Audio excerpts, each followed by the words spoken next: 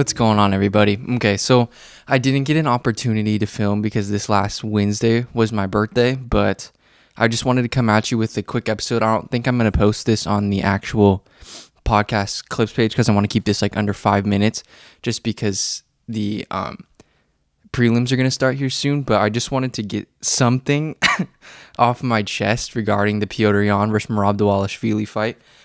And I'm going to title this episode basically like what happens if Merab wins, because if Merab wins, there's some wild stuff that's about to happen in the bantamweight division. And I tried to map it out as best as I could on my little whiteboard. But the first thing that I really just wanted to get off my chest is the fact that we just need to stop with the slander regarding Merab Dvalishvili. Like, just because the dude decides to grapple and nullify really good strikers does not make him a boring fighter at all. Like, literally all we have to go back is to the Marlon Moraes fight. That was probably I made a video after that fight saying Merab Dvalishvili is one of the most exciting guys in the bantamweight division. And I think he's going to come and put it on Petr in this fight. Now, does that mean that I think he's going to beat Petr? I don't know. I'm definitely favoring Petr in this fight.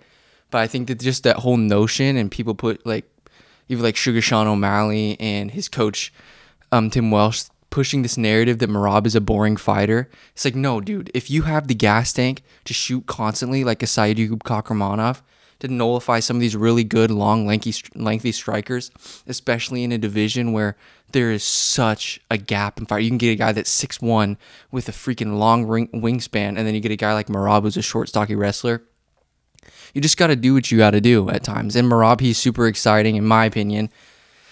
And the way he just pushes the pace, never gets tired, throws absolute bombs, throws caution to the wind, throws his overhand rights, connects sometimes.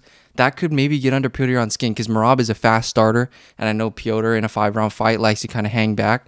You can't do that against Merab because you could be down 2 rounds, especially if you get taken down, because Merab can pin people on the ground. And as we've seen in the Aljamain Sterling fight, not saying Merab's the same grappler as Aljamain Sterling. All I'm saying is that Petr, he can get held down for a round or two without getting back up to his feet, especially against a strong guy like Merab. So I think it's going to be interesting, but I do think at the end of the day, Petr is going to win. But this is what we got to get into. And that's the fact that the bantamweight division is going to be an absolute shambles, I feel like, if Merab wins, just given the fact that his best friend is Aljamain Sterling. So I kind of wrote this on my whiteboard here, all right? And I think you guys probably already got this figured out, but I just really wanted to talk about it. So basically, Merab wins, all right? Both Aljamain and the winner of Cejudo, both of them are basically forced to move up. We know that Henry Cejudo is going to move up inevitably because he wants to get that fight with Volk, so we know that. But if Aljo beats if Aljo beats Cejudo, Aljo has no choice but to move up because they're not going to fight each other, and that was just stall the division, okay? And I guess that, if Aljo moves up in this scenario, I guess both Cejudo and Aljo move up, Merab would end up having to fight Sugar Sean O'Malley. And this is the conclusion that I came to that was absolutely mind-blowing, as I didn't think he was going to come this soon, but we might have a Sucro Sean O'Malley as the bantamweight champion of the world, because I honestly think that he could... His grappling defense is a little bit underrated, and if he can keep Merab off him and crack him with a few shots, as we saw in Marlon Moraes fight, I don't know, man. I think Merab could get dropped in Sugar Sean. I'm not a hater on Sugar Sean. He might not be like my favorite guy to watch, but I definitely think that the ship on easily beating Sugar Sean O'Malley is sailed away, okay? This guy is a legit one of the best strikers in the entire division. And you got to go Merab or Sugar Sean for that interim title, depending on if Cejudo wins, because if Aljo wins, he's going to stay. Cejudo's probably just a one-and-doneer, you know what I mean? So, yeah. And then going back on the opposite side of the spectrum is if Jan versus Aljo, if Jan beats Merab here, we get an Aljo 3 most likely, or we get Jan versus Sugar, which is pretty sick because I feel like all of these people just have things in common, so we get really awesome fights. And then where does that leave Sandhagen versus Chito Vera? So if we get a Aljo 3 happening and Jan wins, then that sets us up for maybe a Sugar Jan rematch for the undisputed bantamweight championship, or we could get if Cheeto beats Corey Sandhagen, we get a Sugar versus Cheeto show. Get that rematch that we all have been waiting for. So I don't know. I just want to keep this video short.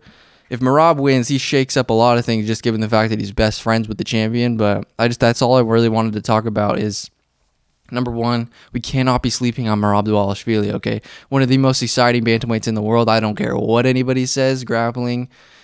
It's MMA, baby. It's not just kickboxing. So you got to do what you got to do. And there's just so many fun potential matchups we could see.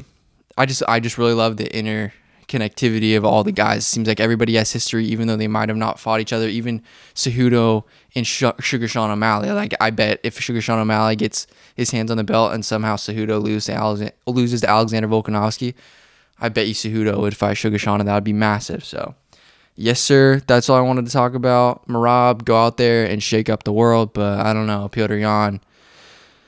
I think people kind of forgot how good Petr is after that Sugar Sean O'Malley fight, but Petr won that fight, so it is what it is. But thank you guys, and we'll be back with more of a full-length episode this upcoming week, especially. I'm going to be making some cool posts for our boy Leon Rocky Edwards, all right? Thank you guys so much, and I'll get this out. Let's go.